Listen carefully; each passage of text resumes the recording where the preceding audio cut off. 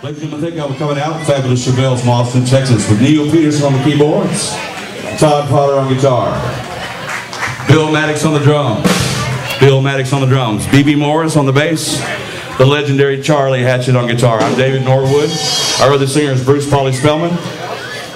For South by Southwest and M Dialogue, we're the Fabulous Chevelles. Thank you all.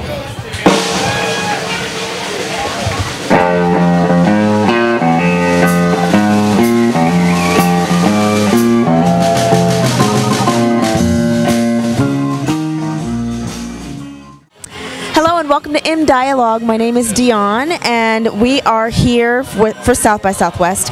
We're interviewing today one of the legendary founders, one of the people that really was instrumental in bringing live music to Austin, Texas. Here we have Mr. Hatchett. Thank you so much. How are you? Well, thanks for coming to see me, and it's good to talk to you. Thank you. Just to fill you in, Mr. Hatchett, what he did is he had a booking agency in the 1960s, 70s, 80s, where he would bring talent from all over the world to Austin, mainly, and then other places. So Ray Henning said that he would provide equipment rentals. The owner of Antone's would provide a venue, and that you were a booking agent that would bring in all kinds of people. That's correct. That's correct. Now, so you brought some albums for us today, and one of the things that I was looking through some of these pictures.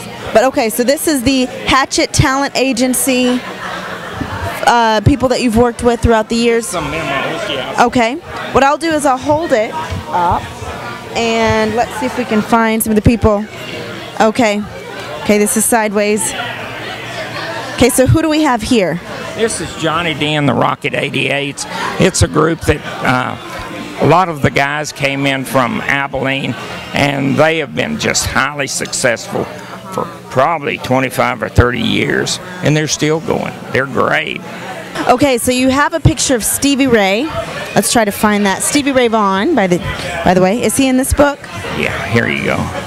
Here's a picture of Stevie Ray. When he first came here, he came from Dallas.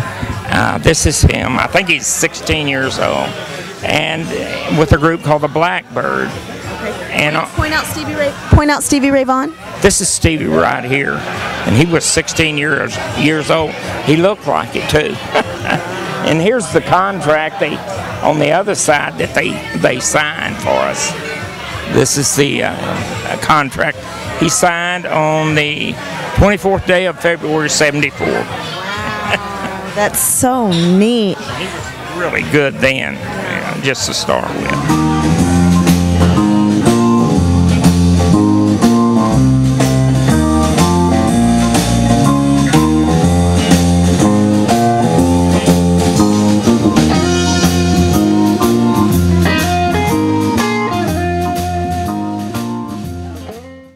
So how does it feel seeing Austin how it is now and how it is the live music capital of the world, knowing that you played such a vital role in that? How does it feel? Well, as long as I get to play it feels good. Yeah. And it feels good anyway, yeah. There are a lot of good musicians here, and it's just the quality of musicians here is just astonishing. And and they keep coming. It's kind of feeding on itself, so I'm proud to be a part of it, and I just sometimes stand and watch and enjoy. Well, listen, I really appreciate you taking your time to speak to us today. Time too, and I wish all these guys coming up the best of luck, and just keep on keeping on and keep the faith. Yeah, Mr. Hatchett, it's been a pleasure. Thank you so much.